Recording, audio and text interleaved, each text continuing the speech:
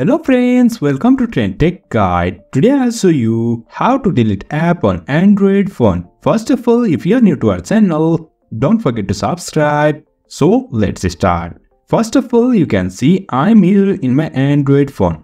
Now I'll delete one app from here. For now, I'll go with this loose way. For that, just tap on this app for a while.